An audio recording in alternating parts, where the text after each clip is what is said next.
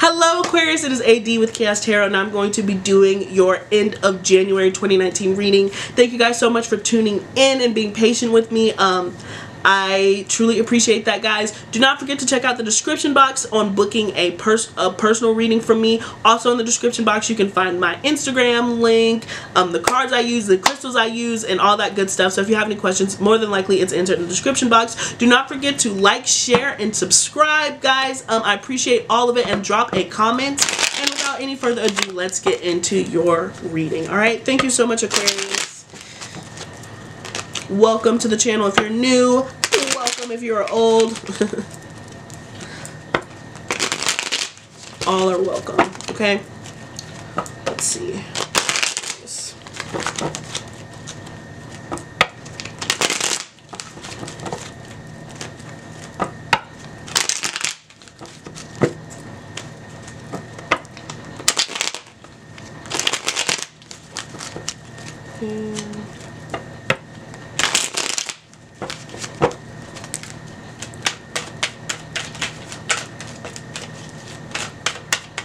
Oops, Aquarius. Oh wow, so we have the 10 of Cups fly out. So beautiful, overjoyed, happiness, family, being, you know, extremely light and airy, being surrounded by loved ones, spreading love, giving love, Aquarius. So this is absolutely beautiful. Perhaps some of you guys could be tapping into that philanthropic and humanitarian side of yourself, giving to charities, volunteering, trying to get engaged in your community. Perhaps that was a interest for some of you guys, and for other of you, you are going to be expecting children or being surrounded by children in some way. You could certainly be hearing about a pregnancy. Okay, let's see what's going on for Aquarius. Yep, and then that was the 6 of Cups. So some of you guys, congratulations, you're going to be a father. All right, so we also are a mother. So we have the Knight of Cups come in, followed by the 9 of Wands. So it seems like emotionally you are either blocking off somebody's emotional advances, proposal, apologies, etc., etc. Or, I can't remember what's the first one I said. So I'm going to start that statement over again. You are either blocking somebody that's coming towards you that's being open, or you're being blocked. It seems like there is a friction when it comes to like that emotional conversation and that emotional part of a relationship where somebody might feel unsatisfied or unhappy. But instead of like dealing with it, they're either keeping it in and holding it in, or the other person's communicating and this person is not being an active participant in the healing process. Okay, it's kind of what I got from that particular combination. Oh my goodness gracious. And then we have the Star card, which is y'all. Oh, I'm sorry. We have the Moon card, which fly out. So emotional, deep. Libras have this too. So I'm assuming that air signs are going through some pretty emotional stuff. And then at the bottom of the deck, of course, we have the Lovers. So I assume that there's something that's going on astrologically with you air signs, where you guys are being confronted with your subconscious and kind of out of your realm as far as dealing with emotions. Some of you guys feel like you are a fish out of water, or you're swimming up some pretty harsh tides, or you're being confronted with someone else's dark secrets, and you're learning how to deal with that, because the Moon definitely represents the subconscious. And then we have the Knight of Cups, so that's Pisces, Cancer, Scorpio energy. But you know, we had a loving energy coming in, and then it's blocked or something's wrong. So somebody could be dealing with some traumas. I feel like somebody might have been somebody close to you, or somebody you yourself may have been triggered by all of this R. Kelly talk. I think that some of you guys are really thinking about your bodies in that way. I don't know, that's really specific to you guys. Anyways, let's see. And to that I say, if you are battling, or you were triggered or something, or you know somebody who's suffering, then have those conversations that need to be had. Do not be afraid to open up. Do not be afraid to speak up. Do not be afraid to share your stories. They are valid. You are loved. Never, never, never forget that. Even if you want to share that experience with me, you know, you can certainly find my contact information in the description box. Okay, so just be aware. That was probably really specific. That might only be for one person, but somebody might be dealing with some past traumas in that way. Okay, don't know where that came from, so we'll see. Anyways, at the bottom of the deck we have the Judgment card. So this is revelation, things that are coming back, still on the same category. Things are coming back back from the dead, asking for a second chance, resurrecting themselves. You know, some people could just simply be apologizing to, you know, another, I don't know, somebody could be apologizing to you. Somebody could be wanting a second chance with you. You yourself could be wanting a second chance within yourself. You're looking at a situation present itself and you're just like, I want a new start. I want to go after what I want. I don't want to be in this state anymore, or what have you. You know, I'm getting that energy where there's like a jubilalness, where it's like a aha, you know, realization. A lot of you guys are coming to conclusions now. Powerful underlying energy, okay? So the heart of the reading we still have is the Lovers, so it could be connecting with the Gemini. Oof, we have Death. All this major energy, Aquarius. No wonder why your cards are flying out. Alright, so we have Death as the past energy. You could be connecting with the Scorpio. We have the Seven of Wands presenting itself as the current. We have the Six of Swords as the most likely outcome. And then we have the Four of Swords as the card of advice. Alright, Aquarius. Okay, so there's some shit happening, alright? Nobody has to tell me that. I don't care what y'all say in the comment section. There's some shit that's going on. Possibly you found out some information about a decision that had to be made with the Lovers card being here, but I'm going to go ahead and just clarify this first line. Because the outcome is pretty clear. You got to take a break for yourself. Whatever it is that this is, it's you got to take a break for yourself and retreat and heal. There's no need to push through something if you feel like you're broken by it. You're certainly turning your back on a situation and moving away. It's going to be for the best. There is certainly a transformation that is happening. You are entering into a new cycle of your life. This is a metamorphosis, a transformation. Some of you guys have learned some new things about yourself, about your wants and your desires, and you have to lay parts of you to rest in order to get there. Or again, you're dealing with some dark demons from the past. You're dealing with some things from the past that have really affected you, and now it's time to lay those swords down, lay it to rest. When you've been defensive about it in the past, you've been, you know, chip on your shoulder, you've been hard to connect with, hard to get to, you've kept it inwards, you haven't really spoke on it, you haven't spoke about it. Now you are leaving some of those habits behind, of that defensive energy. You're walking away, and, you know, take a moment to heal. Take a moment to retreat into yourself. Take a moment to check in with yourself.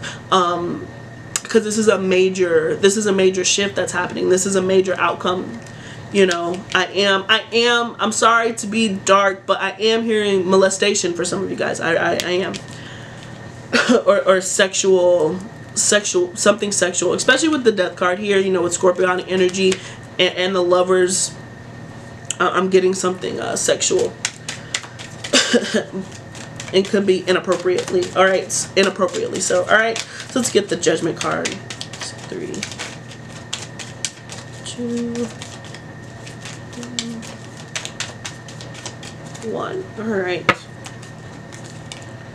Judgment, the Queen of Wands. So again with the sexual energy, okay, so the Queen of Wands we have here, so this is fire energy, so this is Aries, Sagittarius, Leo, kind of burning that path. You could have had a revelation about who the fuck you are. You could have a revelation about your sexual prowess and your sexual energy and where you want to go with that, and what you plan to do with it and what you plan to get from it. Wink wink, you know what I'm saying, Aquarius? But a lot of you guys could be receiving a lot of attention. People are paying attention to you. People want to know what you're up to, what you're doing, so much to the point where like you just want to retreat. I feel like this is kind of a bugaboo situation where some of you guys want to be alone, but you can't right now because you're thrust into the spotlight. There's just a lot of attention on you. There's a lot of attention on talking about you, focusing on you, asking you questions, wanting to get to know something, and I sense that there is a resentment and a resistance, right, with this defensive energy that's coming in. It's coming towards you, but it's not necessarily welcomed. Alright, it's not the most welcomed energy on the planet. Right, and then we had a flipper. Sorry guys. The Two of Swords with the Lovers. So somebody is refusing to make a decision. Somebody's refusing to make a decision. They hear no, see no. They're not they're not an active participant in the decision-making process. They're kind of hoping that fate is going to have a hand, but what's going to happen is like it doesn't matter because you're walking away from the situation and retreating anyway. So you can stay blindfolded, you know, you can stay blindfolded with two swords up, like that's going to do something, Aquarius, but it does seem like there is going to be movement that's going to happen, that's going to leave you alone, either by choice or by, you know, that's just how the cookie crumbles. Hold on. Yeah, so we have the Four of Swords come out again. So some of you guys are certainly retreating. There's a choice that has to be made. This could possibly be with a relationship that you're in. A relationship that you're in is coming to an end. You guys aren't even on good terms right now. That's the thing. Like, this is, you're not even on good terms. If this is an ending of a relationship, with the Seven of Wands being here, both of you guys are fighting like cats and dogs. You're so defensive towards one another. There's just a lack of trust. There's no trust in this relationship. Everything is an assault. And this could be a partnership or a friendship, but there's just an unwillingness to compromise. Everybody's so defensive. Everybody has some shit to say. You're just not on the same page. You're not on the same vibration or wavelength at all. And so the best thing that you can do at this point in time is, like, put it to rest, at least for the time being, you know, with this Death card. And it seems like you're going to emerge from it. It's going to, yeah, you emerge from it this very clear with this Ace of Swords here. So you come in and presents a new opportunity. Yeah, it could have been a third-party situation. Yeah, certainly. Cheating. Some of you guys could have been in a third-party situation with somebody who is married.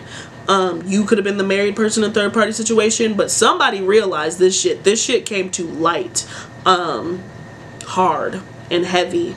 With the Three of Swords here, there was clarity. So we went from the Ace of Swords, which is clarity, to the Three of Swords, which is heartbreak, to the Seven of Swords, which is deception, to the King of Swords, which is your energy here.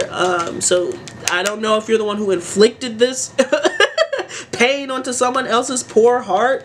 If you were the one who was active in a third-party situation, and now you kind of are receiving the comeuppings of that. Karma, you know, fate. You're having to choose between two people that you didn't want to decide before.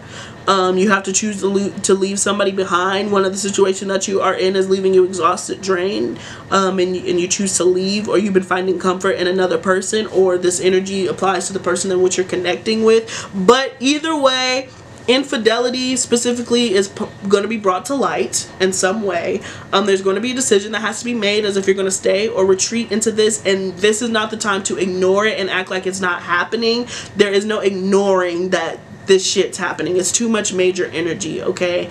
You can be defensive if you want to be, Aquarius, and act like you're above it, and act like, you know, people are being childish, people are being just very unreasonable as far as how they emotionally feel about this situation. You can try to do that, but it's not going to work in the long run for you. There is going to be a separation. You could end up just traveling, taking a vacation, taking a break. There's going to be a separation of some sort, and the best thing that you can do in this situation is pause and reflect and think about how you're going to act differently in the future. And this could deal with if you're dishing this or receiving this. This is not specific to if you're the quote cheater in this or if you're the cheatee. Like, this is either way from the situation. It's causing a huge metamorphosis, transformation in the way that you view relationships. You're coming to realizations about yourself and the other party, and from this, you have to take some time to look at the situation. I mean, you went from the Three of Swords to the Four of Swords after major trauma, heartbreak. No matter how it happens, right? You have to take some time so you can heal from that and recover. And as you're healing, you're most likely going to be reflecting, okay? So that's what I got for y'all from that. We're going to pull some oracles. So pretty interesting readings. A lot of storylines, guys. So yeah, again, if you need a friend, right, Aquarius, there is an open invitation from me to talk about whatever it is that you need to talk about, if that storyline resonated with you, okay? Let's see, 3, 2, and uno. Oh wow, we have be bold and make the first move as the underlying energy. So great. great. Go after what you want.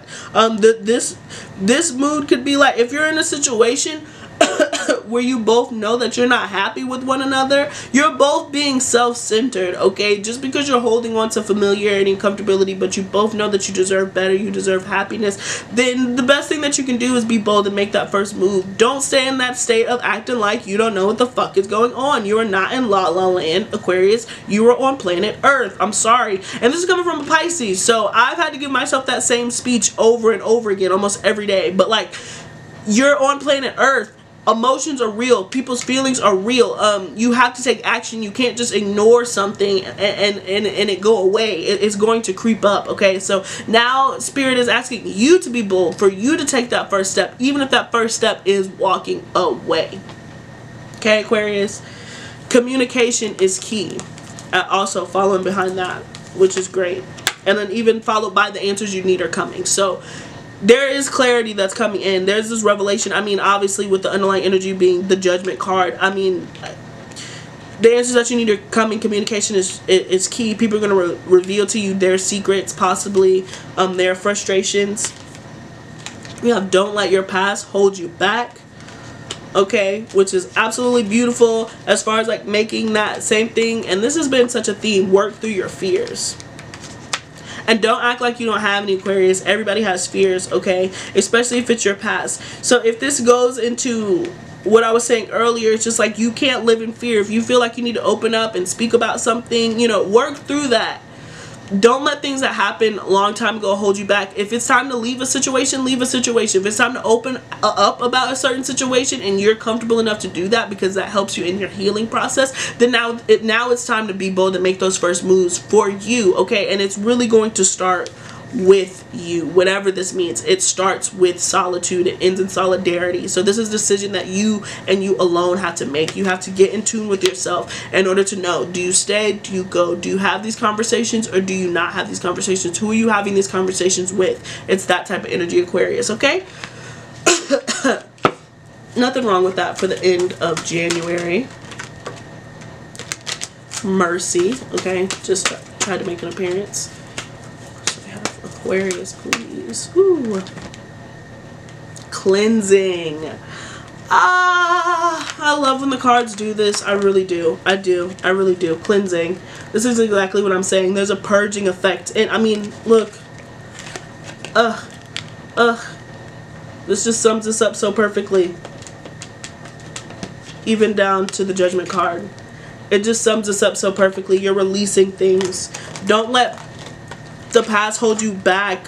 Don't let tight relationships hold you back just because they're comfortable for you. Don't let hurt hold you back because it's comfortable for you. It's time to release, detox, drink some tea, you guys, because Aquarius, you know, there's going to be some movement, some shifts that are happening, but it's for the better, and you know that. You know that you don't know what's on the other side of it, but it doesn't matter because it's going to be 10 times better than what you have now. You're uncomfortable now. Like, I was like, with this, you can't tell me that you're not uncomfortable now. So I know probably, but what do you have to lose?